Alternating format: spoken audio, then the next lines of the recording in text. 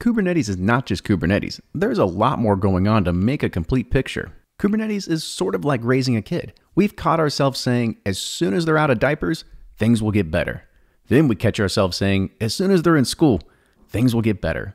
The same thing can be said about Kubernetes. As soon as I figure out how to create a Kubernetes cluster, then I can work on networking.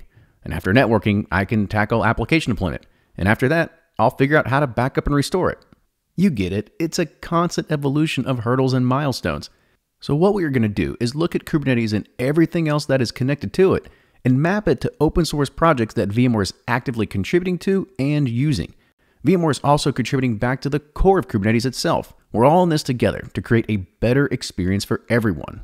All right, so you got your first Kubernetes cluster up and running.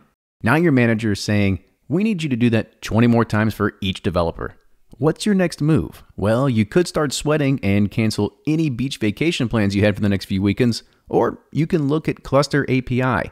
It's the ultimate standard for lifecycle management of Kubernetes clusters. Why do things the hard way when there's a much easier way?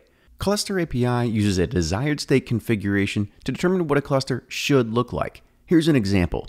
Say that I want a Kubernetes cluster for my own development purposes that has 3 control plane nodes and 3 workers.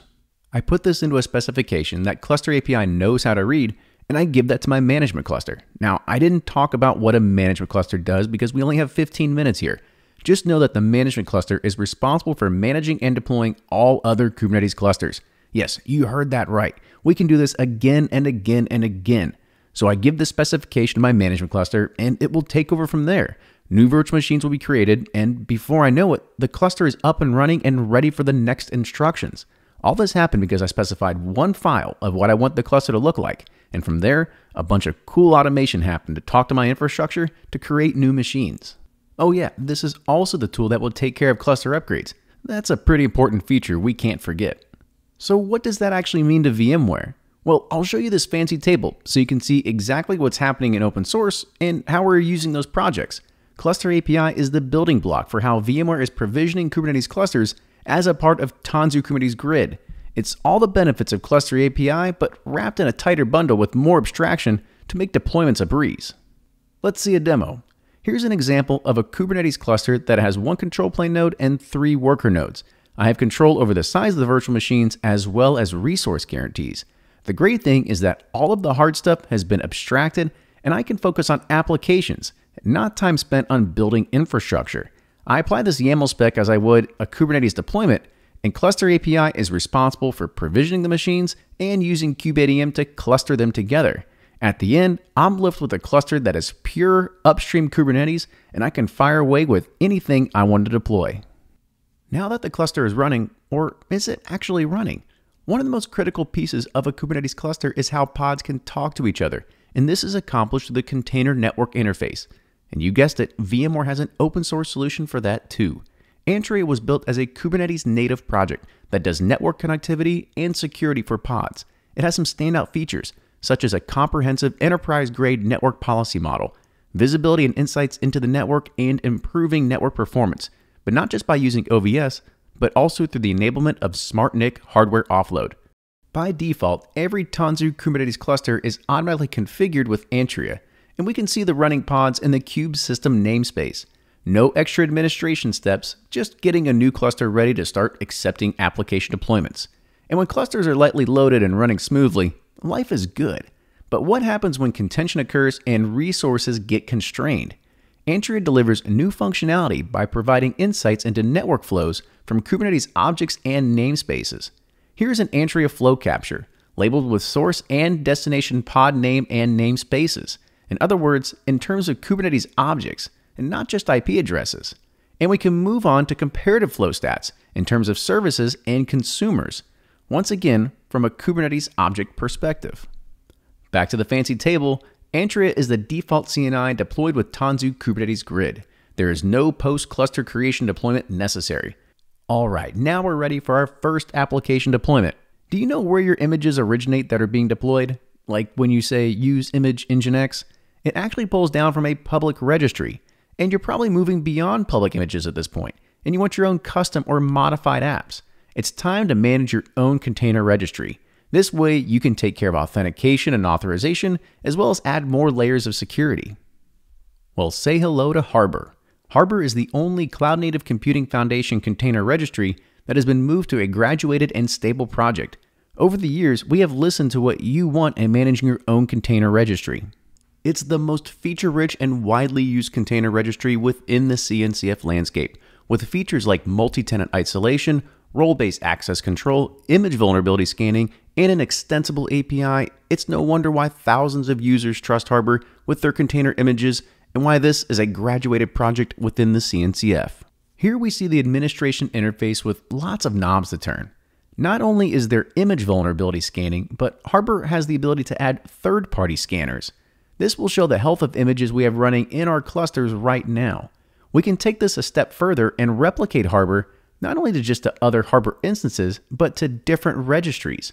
Replication rules can be created that determine whether Harbor will push or pull images, and we can specify if it's only a single image, one repository, or the whole thing. We can also set project quotas that will enforce the amount of space that can be used by images. There's tag retention policies, online garbage collection, and much more. Check it out after this video at goharbor.io. So yep, VMware's got you covered there as well. All right, now it's time to deploy some apps. We've got a container registry, but what if we even wanted more apps? How about a bunch of open source applications? Kubeapps is a web-based UI for deploying and managing applications in Kubernetes clusters. Browse Helm charts and Kubernetes operators from public and private registries while also performing day 2 operations like upgrades or rollbacks. VMware wraps this all up with enterprise support with the VMware Tanzu application catalog. So check this out. The process is super simple. The first thing we want to do is design our catalog, which maps to a private repository for our organization. Then we select if we want a container or Helm chart repository. We choose our base OS, then we link this to our image registry, such as Project Harbor. Last, we decide what apps we want. It's as simple as hitting checkboxes for different open source projects and then hitting submit. From there, all the images will be pushed to your registry. And it doesn't just stop there. Not only can these images be inspected, but anytime there's a new version upstream, it will be synced and tagged appropriately. No more guessing if you have the latest version.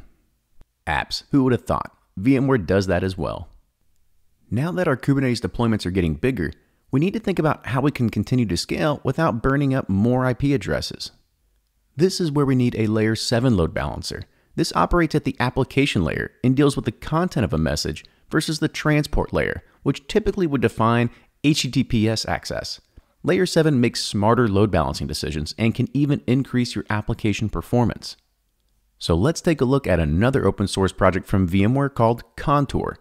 This is a high-performance ingress controller for Kubernetes. It functions as a control plane for Envoy, which is another verifiably trusted CNCF project. With features like dynamic reconfiguration and secure ingress delegation, it's your answer to having a feature-rich Kubernetes ingress controller. Contour is all about routing based on the application endpoint. In this example, we have delegated the root domain to the namespace called Team A, meaning that any service such as /demo or /example will default to the root ingress route that has an application running on port 1112. After that ingress route is applied, the root domain becomes active and valid. Now navigating to this load balancer IP address, it gets me to the desired application endpoint, which maps back to the container running on port 1112. Taking this a step further, I can do easy blue-green testing by creating 2 pods and assigning them the labels of blue and green.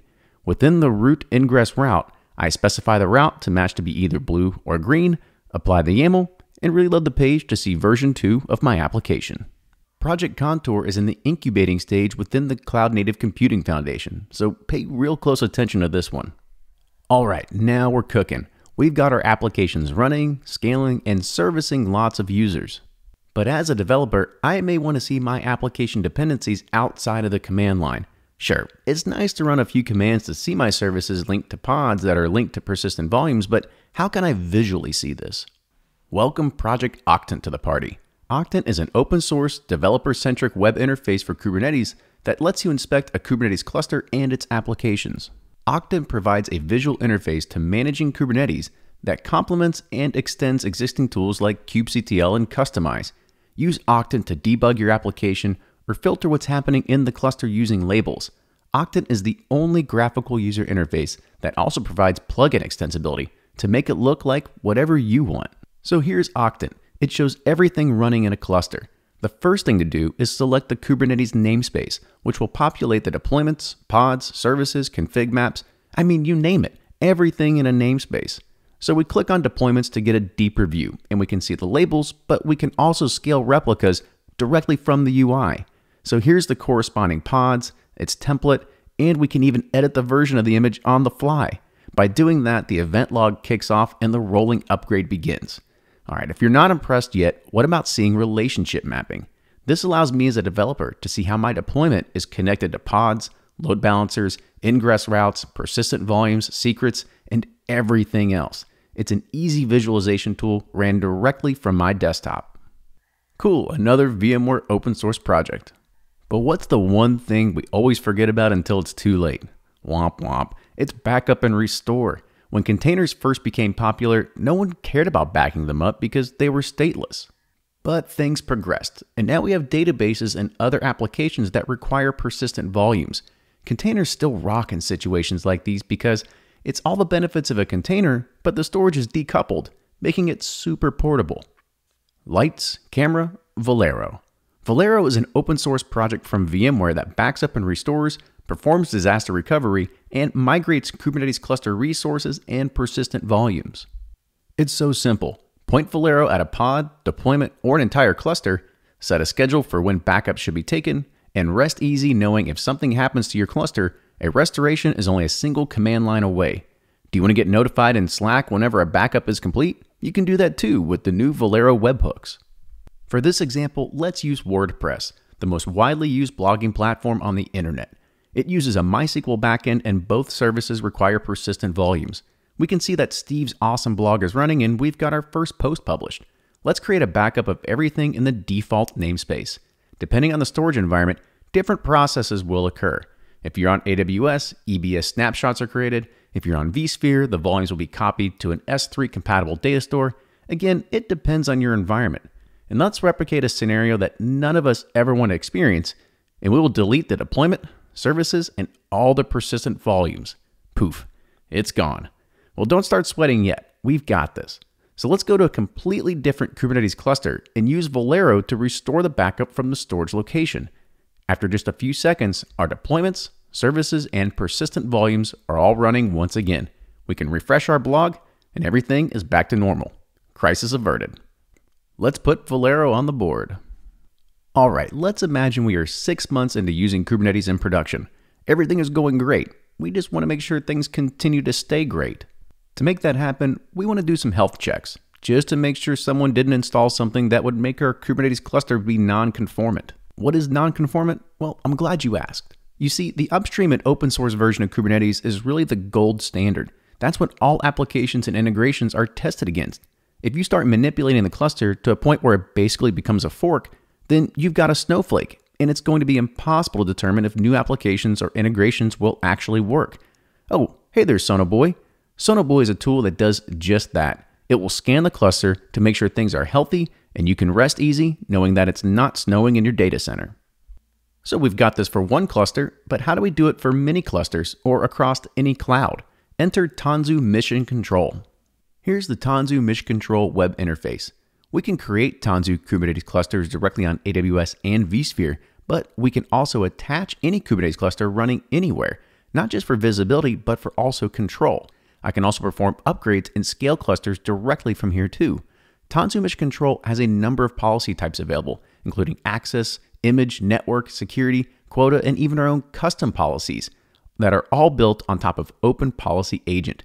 These policies can be applied to multiple clusters and everything is centrally managed.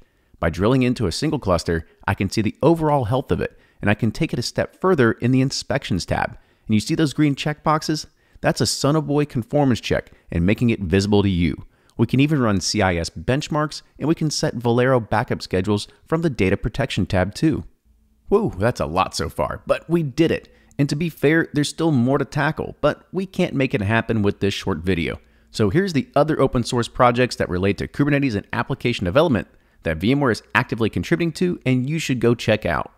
Well, that's all for today, folks. Find out more at tanzu.vmware.com/open source.